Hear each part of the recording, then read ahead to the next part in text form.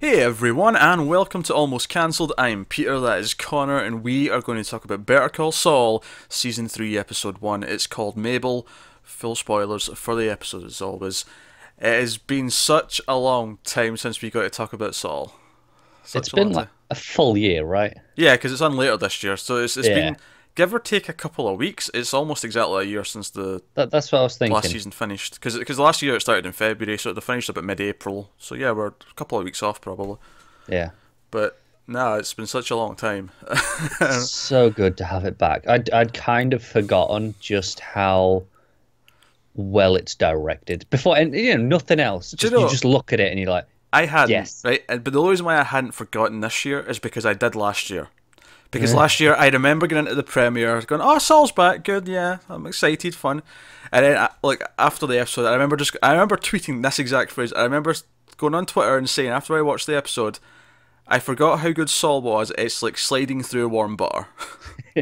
That was the Do you know phrase what? I used. That's the thing. I knew it was that good, yet still I managed to underestimate it. Like it's just it starts the direction. It's just like, oh yeah, this is what this is. I want to start with a really weird observation. This doesn't really just apply to Saul, but it did it twice in this episode, which is why I was thinking about it. Just how boring for the actors it must be to film those time lapse sequences. Because there's a sequence at the start in the black and white stuff where he's just working at the Cinnabon, and there's like a time lapse of people coming in and out, and they're working behind the counter.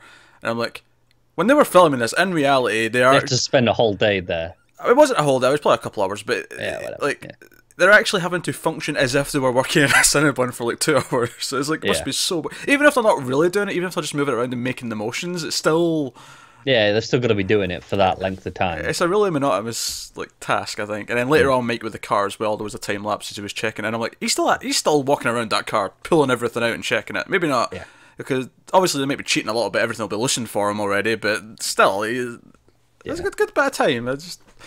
Uh, uh, so yeah, one thing I did forget though is I forgot that because it's a premiere of the We get season, the opening. we get the future, present day, whatever you want to call it, black and white Oh, sequence. yeah. It was funny because for a long time it was on, and he was at his job, he was doing stuff. We got a time lapse. He went and got his lunch, and he was kind of pathetic reading his book with his lunch. I loved that the song was playing, Sugar Town, but that's Sinatra. The first line is "I got troubles, but they won't last," and it kind of feels like Saul being really optimistic to himself with that line. But he's sitting there in the bed, she's eating. And it was funny because right around this point, I was like, "Is this about to end? It can't end. We've not had anything really happen. Like, because we already know where he's been. We know everything we've seen is just a sort of reaffirmation of what we've seen before. Yeah, the monotony of his current Yeah. life. So I'm like, something has to happen to make this notable. And sure enough, this guy who's shoplifted runs in, and he clearly sees him, and the guy knows he's seen him, but the guy hides in one of those little photo booths. And then the security guard and the policeman walk past, and they come up and they try to talk to him, and Saul kind of hesitates. And at this point, I was thinking a mixture of things. I was like, does he want to let the guy get away with it so that like it's this little taste of the It's kind of living through him. yeah, a little taste of the criminal life that he used to have? Is that what he's going to do? And then it's almost like this is over quicker, and it gets the police away because close-ups of the badge, constant close-ups of the badge. We've seen this in the last one we saw where he was trapped in the sort of garbage like dumpster area where he couldn't ring the alarm because if he did, people Yeah, he would doesn't come want and to draw question attention him. to Yeah. himself. So, but he's like, no, he just sort of points. He just points at the booth, and they go get the guy. And Saul, of course, directed very methodically. You feel the sort of, I wouldn't quite call this tension in this scene, but it's just you feel the beat to beat. Do you know the moment of it I particularly loved? It's when he's sitting down on the bench eating his lunch, and the song stops, and then it cuts out to this wide shot looking down at him, and it's like, oh, something's about to happen. Like you Yeah. can just feel it. It's almost like music itself, where there's no reason why we should know something's about to happen. Obviously, I mean, we know something's going to happen because it's a scene. Something has to happen. There's no point. But you know it's coming now. But it's kind of like how a song will set up. You know, I look at when a song does the thing where it'll have a second of silence. Like it'll drum up to a chorus, but then it'll go silent, and then the drums Yeah. will kick back in. That's what it's kind of like. It's like you know it's about to come, but it makes you wait for the moment of silence before it kicks in. Yeah. That's what it's like. That's exactly what it's like. So they arrest the guy and they run off, and then the cop turns around and they're like, "Good job, sir," and they're walking off, and then Saul can't help himself. He stands up and shouts, "Get a lawyer!" Wait, he shouts it really weird at first. He sort of mumbles his words and he mixes things up, and then he repeats it. He says, "Get a lawyer," and the guy's just like, "Screw you, dude." And the cop's just like, "What? What the hell?" You can see it in his eyes though when he's staring. It's like he wants to be doing something. He's itching to be a lawyer again. But it's this weird thing where the kid. It's not like the kid. Like, the kid's clearly just shoplifted. He's done wrong, and he's going to get slapped in the wrist for it. Maybe whatever the punishment will be for a simple bit of shoplifting. Yeah. But he feels the need to interject and do that thing he does where he protects the scumbags. Yeah, he can't help himself, can he? And it's kind of glorious, and it's just and so we come back to the main story. We did this twice actually in this episode where we get the previous events. Well, I mean, hang on. There's still a little bit more of the black and white bit. Oh, you're right. Sorry, yeah. He collapses. You're right. He goes back to the store and he collapses. Yeah. But now the authorities are going to come. It'll be like medical people come and check on him. But this is it. Will his identity hold up to the scrutiny? Yeah. I mean, it should. Like, if they've set up a fake ID and all the rest of it, they're not going to dig that deep if it's just a case of, you need to go to the hospital and get checked out. It should, but we've seen how terrified he is of every little thing that you just don't know. It does feel like he's been overcautious, but at the same time, it's... We'll see how he's the one with the knowledge of these things. Yeah. But so we go back to... And twice it does this in this episode where it repeats the sort of the final moments of the scene that led to this last episode in the finale of season 2, where we hear the conversation from the outside the foil curtain. Yeah. And he comes out, and it's funny because I don't know if this went exactly the way I expected it to. We had that click where he recorded them with the confession in the finale. Like we were like, oh god, what's he going to do with this tape? But quite quickly, and not in this scene specifically, but later on, quite quickly, like Howard points out all the flaws with this. Like, this doesn't hold up. It's a secret recording. It's this. It's that. There's so many legal stumbling blocks to this bit of evidence for whatever this is. But Chuck's like, oh no, we can do something with it, and we'll get to what that is, and we'll speculate what it is. But what I really liked about this scene, so Saul goes out, he makes the phone call to Hubbard, say, right, Chuck's coming back. I've dealt with the crisis. Right, he goes back inside, and they're in, and Chuck's already taking the stuff down off the wall, which is kind of he's almost been a little arrogant with his victory here, because he's taken it. It's like he's fixed too quick. He's almost been just goading him a little bit to figure it out, and he's not. But Saul's like, all right, I'll help, and he comes up and he starts ripping the tape off. And I just love this moment because it was this little metaphor where Chuck comes down and says, "No, don't rip it off quickly. You're taking the varnish off the wall. You got to be methodical. Got to be methodical and take it down slowly." And Jimmy cracks a joke about it being like wax on, wax off, and Karate Kid. And Chuck has no time for movie references, clearly. But you can tell he's kind of like annoyed that he has to go slowly. And he gets distracted almost immediately. Like, he does a little bit and then he gets distracted by the book. Yeah, and that's just a summation of their entire characters, where Chuck always does everything by the book and very exactly as it has to be done, and Jimmy just takes the short way out every time. Yeah, he just wants to rip it off, and then when he starts to do it the proper way, it lasts about 5 seconds, and then he gets distracted by something. He gets bored every time. Yeah. We've seen it over and over again. And he has this moment with Chuck where he tries to bond. He tries to bring up this book that's from their childhood, and he talks about, "Oh, Grandma used to read it. No, I read it to you." And then, even more specifically, Jimmy puts in a little thing, because obviously the whole thing he did, he made Chuck think he was losing his memory because the little mistake with the address and that his memory wasn't to be trusted. He's like, "Oh, you've got a great memory, Chuck. You remember reading me this," and it's good. And it almost feels a little bit awkward. Like, you can see the vain attempt of trying to patch up the relationship. Yeah. And Chuck's not having it. But of course we know Chuck's just being quite seedy himself, so he's just playing the game. Yeah. Oh, because we spoke about this a lot last season, how Chuck does things by the book, but it's not necessarily the moral way of doing things. Like the way they stole the whole Verde client from Kim, like, even though they do things by the book, he does it in a really malicious manner. It's very, haha, I know the book well enough to use it against you and corrupt it and exploit it. Yeah, he knows how to use it in his way, whereas Saul just ignores it. Yeah.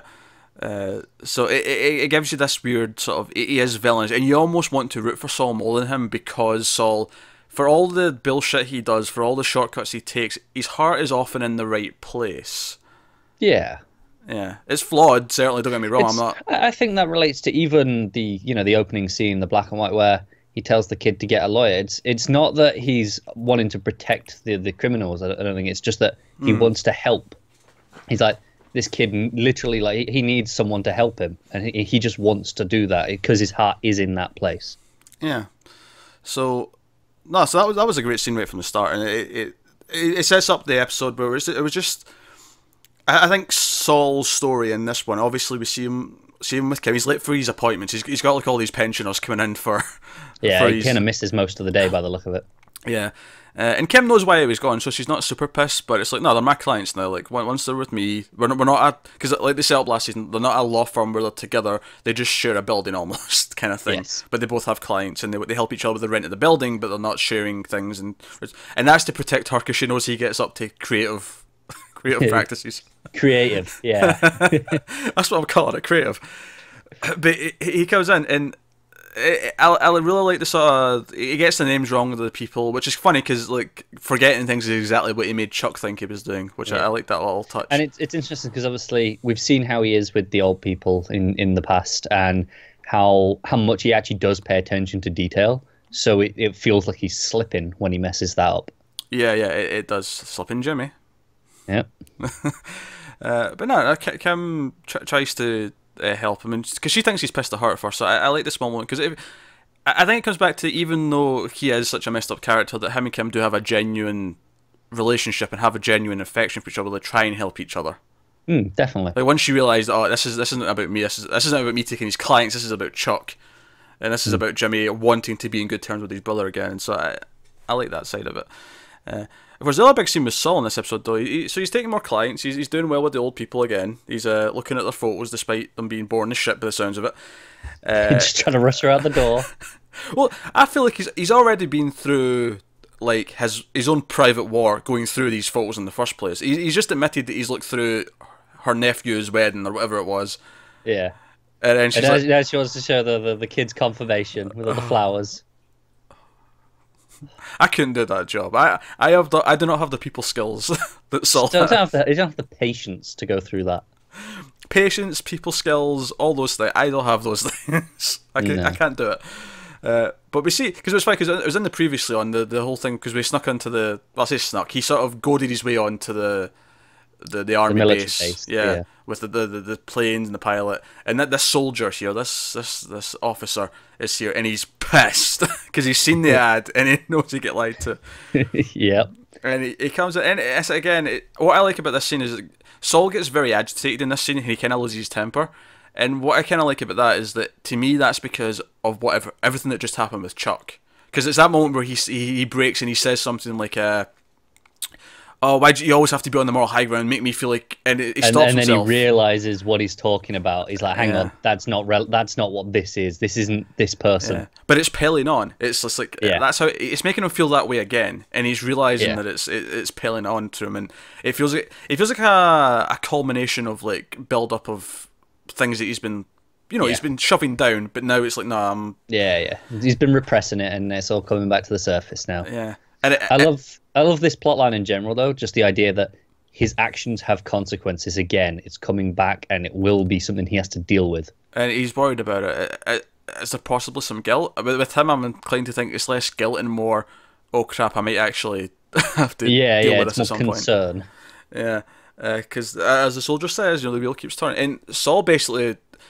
It's like when he regains his wits, he's like, all right, okay, this kid's threatening me with all these things, take the ad down, or I'm going to sue, yada, yada, yada. And I think there's a moment where Saul realizes, all right, okay, I know how to play this game, right? You did let me on the base. That was you. I tricked you into doing that. You're supposed to know better, kind of thing. And he tries to talk him back down. And it seems like it works. I mean, the soldier does storm off, but he kind of drops the threats. He just leaves angry. Yeah, but it still feels like this could come back at any moment.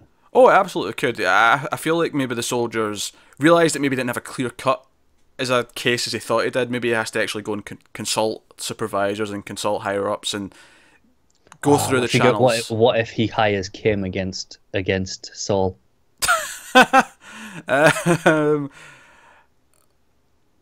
I don't think she I would mean, take the case. maybe not, but what if he tried? Uh, And that'd be a great scene just to watch. and then she has to hear how how he did this. At Yeah. least in this case, he's not. This wouldn't be disbarment stuff. This is not him breaking rules as a lawyer. This is just him breaking rules as a citizen. Yes. Yeah. Yeah, that's true. Yeah, it's like he's making an ad. The fact that it's for a law firm, I don't think matters. I think it's just No, it's more about trespassing on the property. yeah, Yeah. and lying about it. But again, the soldier did let him on, so I actually do think he has like a case here to just be like, well, he did let me on. It could go either way. You did let him on, but like this was false pretenses, so it's like it could. You could argue. You don't know. You don't know if he'd win, but you could argue. But is it up to the soldier to like vet it properly and say It probably should be. Yeah. yeah? Like if I trick a security guard into letting me into a store with there's no employees around, and then I take something, is it like sure I still shoplifted fine, but like that guard's losing his job, or at least getting suspended. Yeah. Yeah, definitely. Like you're an idiot. And in this sense, nothing went missing either. It's not like true. he took anything. So. As he points out, the plane's still there. Yeah, plane's there. No one got hurt. No. There's no lasting repercussions for anyone. Yeah.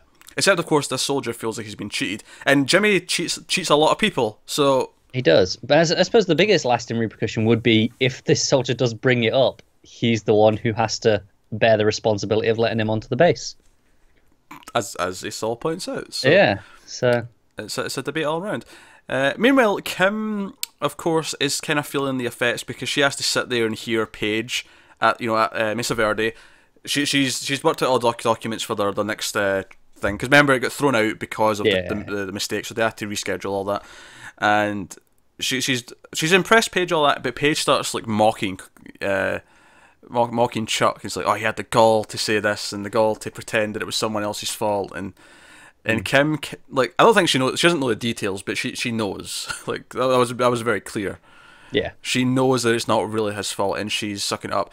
And one of those great little moments that I love that this show does is her at the computer. She's like, I want to recheck everything, just make sure there's no mistakes. And she changes a comma to a full stop. Then she changes it to like a semicolon. Then it's a dash. It's to dashes, I think, first, and then she ends on the semicolon. Oh, whatever. The point is, yeah. she goes back. She changes. She goes through like 5 different types of punctuation for this one thing. Yeah. And this is the sort of thing where I'm like, I'm not losing sleep. If I have a semicolon instead of a comma, you know what? I'm not gonna.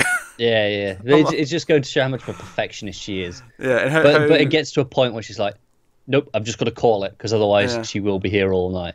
Yeah, but she doesn't know. She changes her mind. She prints it and she goes back. Exactly. And again, showing how like her and Saul actually are compatible in a relationship. He realizes this isn't just going to be 2 minutes, and he opens the paint again and starts painting over the rainbow. Yeah. Like it ends with him. He doesn't even say anything to her. He doesn't complain. He knows. So he's like, I'm going to open the paint and I'm going to get back to it. Yeah. Might as well be productive while he's there. Exactly. And but I like that. I like that it shows that they do have this. That they have this understanding of each other that is actually really strong and really compatible with each other. It's just professionally is where they don't quite jive. Yeah. Yeah, but maybe that's why this situation will work until they come in and take the office because it's partly in his name or something when shit goes down. In which case, possible. Poor Kim. But yeah, so let's talk about Mike. Yeah. Let's talk about Mike, and let's talk about. So we end with the scene him getting the note on the car from last season. He stops the car. He checks for bugs. I was also thinking maybe bomb, but bugs mainly. I was thinking of bomb as well. Yeah. Like, it's the sort of thing. He's being paranoid. He's just like, he's checking it. It was when he took it to the junkyard and he got it up in the forklift and he started going really, really thorough. Okay, this is specifically a bug because you would put the bomb inside the car. I don't think, unlikely. Maybe under the pedals. No. That's why the first one where he's just checking under the wheels. It's like, okay, that could have been a bomb still. Yeah, but he's checking everything. He's pulling out the lights. He's doing everything. We get the time lapse of him going around the car. He's going super thorough. He's pulling out everything. He's pulling out parts of the car that I didn't know you could pull out. He dismantles the entire thing. And then when if I can't find anything, he's like, "I'll keep it. I'm not taking it." He can still be just there. Doesn't trust it. He can still be here. And this again go back to the methodical, good direction of this show, where every part of this I thought was engaging. And when he's sitting there waiting for his cab in the office, and he turns around and he sees the caps for the fuel thingy, and he's like, wait a minute, that comes off. And Joe, what I love about that is I love that as smart as he is, it is believable he wouldn't have thought of that. Well, that's the thing, because he took it off and he just threw it away. Yeah. Like, because he looked to check inside the fuel pipe. Yeah. So he did that, he just didn't think of opening it. Yeah, because to be honest, I don't know if I knew you could actually take that bit off. Like, it's the sort of thing you buy that a lot of people wouldn't have thought of. Yeah. So, and you do see him take it off, so you know that he's went to that part of the car. He's checked in there. Yeah. But so we don't see what he sees though. No, we don't. Not straight away. No, we don't. He doesn't seem to do anything with that one. He goes home and checks his other car, his main car that he typically has, and takes off the cap. He brings it in, and he looks inside it. And this is where I got a little bit confused for a little bit of the episode, because to me it looked like a USB stick. It did to me at first too. Yeah, and I thought, oh, someone's left him a message or something on a USB stick.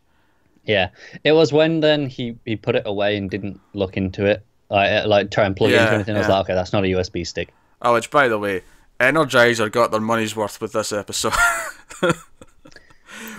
we saw 2 sets of Energizer batteries in this episode. Yeah. 2 separate devices. I like that this tracking device uses an Energizer battery. Hey, everyone's got to have batteries. Like, I don't know, maybe it's just because a tracking device I expect to be something that is only government, military, that kind of thing, so I expect it to just have proprietary stuff.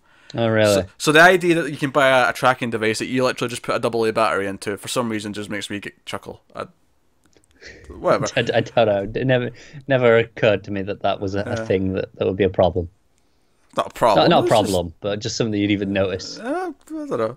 But, so he gets his vet guy. Again, we see him at work and he makes the choice to try and... It's almost like you see the thought process where, okay, he's found it, he knows what it is, he's understood what's happening. But he has the idea when he's at work. He's at the little booth at the courthouse. And he takes out the cap and leaves it behind. So obviously they're not tracking him. He goes and says, can you get me this? Because he took all the serial codes and all that off of it. And he gives it to the vet guy. And I'm like, okay, Mike's a smart dude. He's playing something here. I'm not sure what it is yet. Where's he going with this? I'm not sure what it is yet. And we see that he gets one. A couple of days later, he's got one, and he has his own, like, the actual tracking computer part of it. And he takes the battery out and says, okay, right, so that shows that it's not working. The signal goes away. Obviously it would, but he's checking it. He's seen how it reacts when he does things to it. So, all right, he's doing something smart here. I know, I'm not quite sure. And it was when he brought the other one out and he hooked up the radio to it so it was still getting a signal. I'm like, oh, I know what he's about to do. And just runs down the battery. I know what he's about to do. Well, I don't think it's so much that he's running down the battery, is that he's not ready to catch them yet. But by hooking that in, they're still getting a signal because it's hooked up to something. So he eventually takes out the battery. It's nighttime. He's put his own that he has the tracker for, and he's in his main car, and then he just sits and waits. Yeah, with some nuts, and just waits for a long time. We get the time lapse again of all the clouds going over. It looks gorgeous. This was a very time lapsey episode, may I add. It was. I mean, to be fair, this and Breaking Bad, they've been the time lapsey shows. They kind of always have been. I don't think I'd ever noticed it because I don't think we've ever had 3 in one episode before. But I noticed it in this one. There was a lot of time lapsing going on. Oh, I've noticed it before.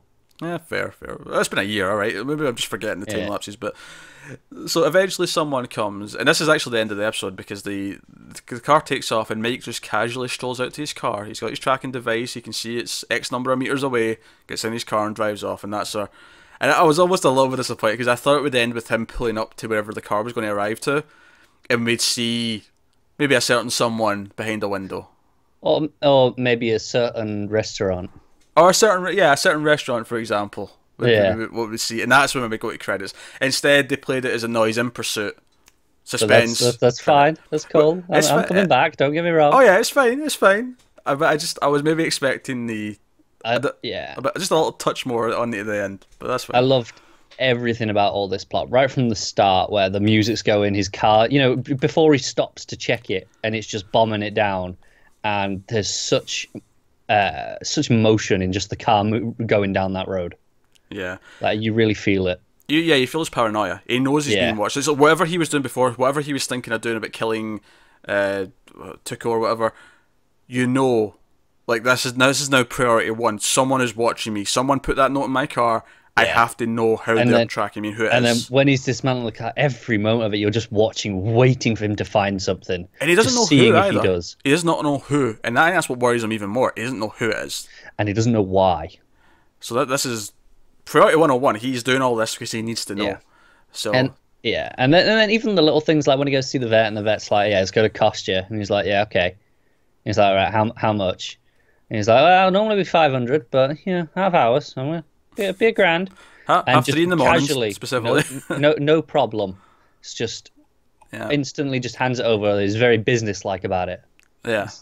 Mike is very methodical, which is why the methodical direction really works for him, because that's kind of how he does things. And you see his plans forming. Like, he doesn't, obviously, in fact, one of the things I love about his plot lines in this show, it was the same a lot of the time last season, is that his entire storyline throughout an entire episode might go without hardly any dialogue. It'll just be him doing something. Yeah. And you get the thought process, and when it comes together and you realise what he's doing, you're like, oh, that is actually really smart. He's such a visual actor, isn't he, in that sense? Yeah, it's great stuff. So I guess the one thing we've not spoken about is back to Chuck. Yep. Back to Chuck. And Ernesto comes over. He's been coming over to give him his groceries and whatnot. And do you know what I love? I love that Chuck says, oh, did you get the things? And he's like, oh, yeah, I got them. And I'm like, what are they? They talk about condoms? Are they 14? Like, that's what it sounded like. The way he wouldn't say the word. Just say batteries. Yeah. They're not going to shock you if you say the word batteries, Chuck. Calm down. And I think that's just it. He's so paranoid about everything electronic that he doesn't even want to say it in case it invokes it. And he puts on a little act. He struggles with the tongs. He's trying to put the batteries in the tape recorder, and he's like, "Oh no, I can't do this myself." Ernesto, come and put the batteries in. It's like we know immediately he's overacting because we've seen him all day, taking down all the foil, and we've seen him be fine around this tape recorder multiple times. Yeah, he kind of he takes keeps his hand distance away from it. Yeah, but he's never been like this with it. What I think I like about this now is that I'm never going to trust Chuck again. Every time he's doing something, I'm going to. Is he playing at it? Is he just? He's such a slimy bastard. But Ernesto puts the batteries in, and the tape's been queued up. Chuck has queued it up to the exact point just to hear the very key bit of information. It's Saul's voice, and it's talking about the numbers, talking about the date, and changing it. He doesn't hear a lot of it, but it's the way Chuck comes in shouting, "Oh, turn that off right now!" And Ernesto. Yeah. Quickly it's turned off, and he's like, you have to be aware this is attorney-client privilege. You can't, you do work for the firm. You are beholden to that rule as well. Yeah. But he knows, even though he says you can't tell anyone for whatever reason, you can't tell anyone anything. He knows he's going to. He knows that he's going to tell Jimmy. Yeah, because what he's banking on here is that Saul isn't good enough of a lawyer to realise that this tape is almost useless. Perhaps I don't know. Maybe there's something else to it as well. I don't know yet. Because obviously we have the scene with Howard where we go through all this stuff, like exactly why it can't be used, and I feel like Saul would know these things. Maybe. I think what it is though is that it does make things muddy. Even if he knows, even if Chuck and Howard know, okay, it would never hold up in court to the point where they'd get him convicted of something or whatever. I think what he might try and do is that if Saul gets an understanding that this tape exists, I think Chuck down the line might threaten to ruin Kim, because by bringing all this out into the opening and talking about how this was stolen from him again, and I think it murkies the water so much that it maybe gives them a... Because even though he does say in the scene at one point, oh, it wouldn't ruin them publicly, and I don't know if I agree with that. Like, I feel like it might. Yeah, maybe. What I'm wondering is, so if Saul knows it exists, he's going to try and get rid of it. Does that legitimize the tape then? Like watching him try and destroy the evidence? Oh, maybe, yeah. Does that like add some weight to it? Failing that, even if he just then gets someone breaking and entering. Yeah, exactly. Which, would be a weird thing, but stranger things have happened. Or maybe if he knows the tape exists, does that then make Saul think other people know about it, so he'll bring it up in front of more people, and therefore more people will hear him confess to the said crime? Yeah. Is that what Chuck's plan is? Is that, he'll assume that Howard knows, so he'll come up to Howard and start talking about it, and instantly it's like... There's definitely a game here, and Chuck and Saul, they're both smart guys. They're both ahead of us, frankly. Like, they're playing a game... Chuck is, I don't know about Saul. I don't know. Well, okay, maybe not Saul, but Chuck, he's definitely ahead of everyone. It's like I'm not entirely sure what his game is, but he is very confident in whatever it is. I mean, if like, maybe his plan is less legal and more, oh, can I ruin Jimmy by making Kim hate him? Yeah, like a But personal level. yeah, but of course we already know that she kind of has an idea what happened. Like she's already kind of aware of it. So She's kind of pieced it together, yeah. yeah, so it's not like she would instantly repel in horror. She has an idea of what's happened. Yeah. So would that blow up in his face? Would that make him more desperate if that is what goes down? It's like, oh, it doesn't work, so he gets more desperate to like make sure Jimmy comes to justice. Mm. But it feels like he's now systematically trying to destroy his brother, which It does, and this feels like a proper rivalry now. Like before, it was yeah, kind of one-sided, where there was like just disdain, not quite hatred, but just there was an animosity. it feels proper vindictive, especially since Saul, for all intents and purposes, did. I mean, we talked about this a lot last season. How he tried to always help his brother, tried to make sure he was cared for. He did. He bent his back trying to take care of him. Yeah, like when he gets hurt, Yeah, and he's like he rushes in anyway, even though he shouldn't. yeah. Even before that though, with everything, like Yeah. just the way he like spent like months of his life going over and taking him stuff every single day and Yeah. being at like the fact that they have to pay someone to do this now because Saul's not doing it shows you how much work it is. It shows you how much time and how much of his life he spent doing this. So the idea that Chuck's being this vindictive, despite the fact that Saul has done shady things and despite the fact that it's wrong, it's like going back to what I said at the start about his heart being in the right place, because we know he's been doing all that out of love, and now Chuck doesn't even care about that because Saul broke a rule, because he just on principle alone he's going to be this vindictive, is kind of. I mean, obviously, sure, he went a bit far in that he discredited him by making him look a fool in court. Don't get me wrong, that's more severe, maybe past stuff, but just the vindictive nature of it just feels so evil. It really does. I'm really looking forward to just watching his plot unfold and just seeing how it comes about. Here's my question. Well, I mean, I don't know. I mean, Chuck could be dead by the end of this show, and may not be a possibility, but do we see Chuck or do we see someone else in the present day segment when the show eventually ends and we see him get caught and they realise who he is and we see him in court and does someone walk in? Kim I think Howard. eventually we see someone. I don't know if they see him in court. I think almost they'll just see him and recognise him. Yeah, Maybe sure. maybe it'll be Kim and she'll just let it go. Be like, no, you live your life. Yeah, I'm kind of I'm expecting that actually. No, if not from this show, then from Breaking Bad. Like I'm expecting someone to recognise him at some point. Yeah. It feels like too good an opportunity to have a great moment. And I could almost, I mean, hell, that could be the final one. Like, however the show wraps up in its main timeline, like the final scene, the final black and white segment could be Kim seeing him and not turning him in. And that could be like this weird understanding of whatever happened, I'm not going to ruin you by. So, I don't know. If that ends up in the ending, I want cookies or something. I want bonus points. Yeah, we've just put that on the record. But there you go. That's the season premiere. I can't remember the last time an episode of TV went in this fast. Because like I was. Well, hold on a minute. Episode 8 of Iron Fist was easily just as quick.